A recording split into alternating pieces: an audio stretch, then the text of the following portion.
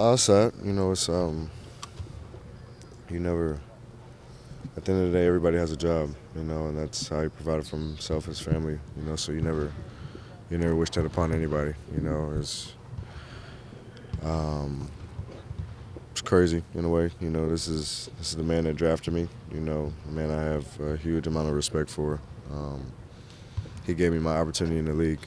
So I have nothing but positive things to say about Ernie. And what he's done for this team, what he's done for me, this organization. It's the longest tenure, for a long time with the GMs, and I'm appreciative of what he's done for me, my family, and this team, for sure. He's really going to keep me in the loop. That's ultimately, it's going to be his decision. It's his decision, to release Ernie, and it's going to be his decision to figure out, who's best suitable to, lead us going forward. And he's going through a process right now. Tommy's involved in it too, so he has a lot of good candidates in mind, and he tells me he's going to keep me in his back pocket. I'm going to be close contact with him throughout the process, and free agency and the draft process as well. So it's figuring out where we're going from here and how we're building up our future. I don't know. It's crazy because all I know is Ernie. That's what I know. And it's crazy because people always ask me, okay, how would you like to go to another team? Well, I don't know. All I know is DC. All I know is the Wizards. And, we've had the same group of guys here, the same people working in the front office for every year that I've been here. So in that aspect, I don't know, and, I'm definitely going to learn a lot from Ted in this process and going through this process. I haven't been through it before. It's similar to the coaching change. I wasn't super involved with it, but when time came for Brooks to be the head guy, I established my relationship early with him when the time came. So I'm just kind of just playing it by ear and staying in the shadows a little bit, but at the same time I'm involved as much as I can be. Oh, we'll see. Ultimately, that's the biggest concern with me and everybody is just where we're going from here. What we're looking like moving forward. Are we going to rebuild? Are we going to what are we going to do? And those are all questions I'm sure Ted has, that I have, and that I'm sure all of you have as well. And whatever he decides to do, if we decide to go the route he did with the Caps, if it works, it works. Ultimately, we're confident in Tommy. We're confident in whoever will have the job. At the end of the day, I just want to win. That's all that matters. That's all that's important, regardless of who's on the team and who's the GM. I feel like these last couple of games we've kind of found our identity in a way. It's kind of, I think, Candace, you asked me that a couple weeks ago. It's just, who are we as a team? It's been fluctuated throughout the year. We want to be a defensive team that gets out and run, and I feel like the last couple of games we've shown that. And I think moving forward, that's what we want. Obviously we want to be a winning team and have a winning culture. That comes with confidence. That comes with having the right guys in the locker room, having guys produce on the floor as well. So it's all kind of one big circle in a way. Everything ties into one another, and ultimately everything is going to be on Ted and whoever he decides to hire. Obviously it's tough for me because I'm here for 2 more years, and we have 9 guys who are free agents, so I can't necessarily guarantee everybody's going to be back. There's going to be somebody new possibly, and they may have a totally different agenda than the route that we were going down. And in a lot of ways, it's a lot of the older vets probably have been through it. A lot of guys on these deals, they're looking, to support themselves and do what's best for them at the end of the day.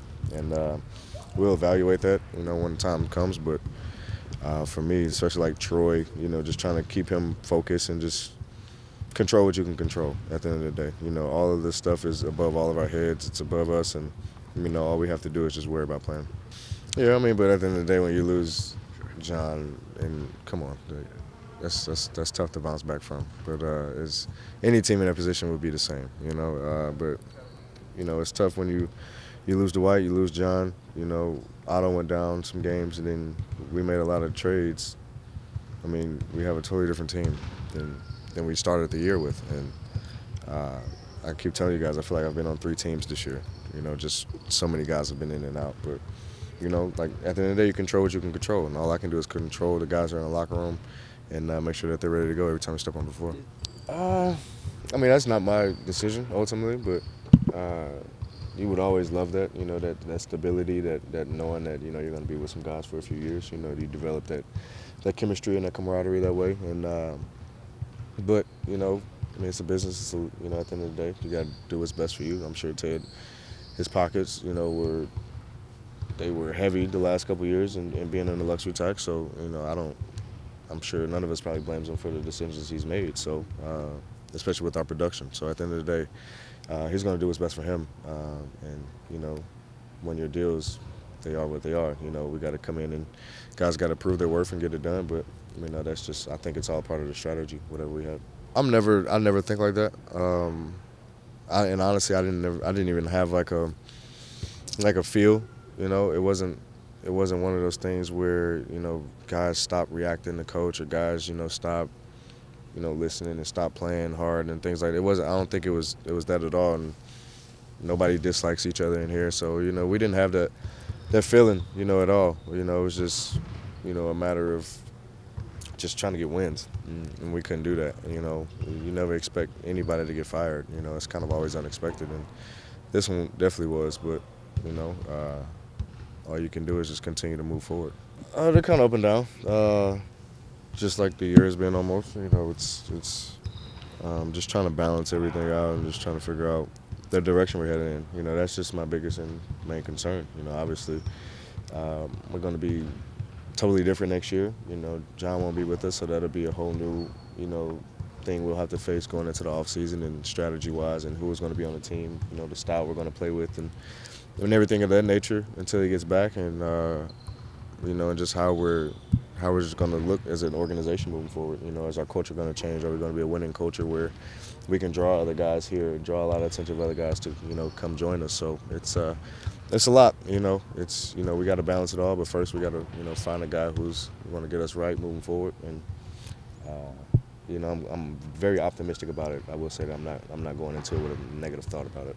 I'm not really sure. You know, we just didn't bring it. You know, I think that's pretty much all I can give you. You know, we just didn't win. You know, we didn't do enough to win. You know, we had the talent, we had everything we needed. You know, granted injuries happen, but you know, we just didn't win. You know, and why? I mean, it's a numerous amount of reasons. And obviously, defense is the number one reason. You know, if we don't defend, we don't win. You know, so it's a lot of ways.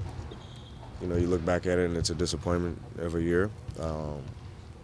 Granted, you know, with all the injuries and everything like that, we still had an opportunity to make the playoffs and we didn't. But you know, you still take some positives out of it. You know, you still got the young boys in Troy and TB who had awesome years for us. You know, I'm looking forward to them in the offseason continuing to get better. And, you know, you just got to be positive about it. You know, as negative as, you know, the year has been for us and all the changes we've had, you know, it's easy to be negative about it. But, you know, I'm optimistic and I'm still here. And, you know, the guys are still confident. We just got to move forward.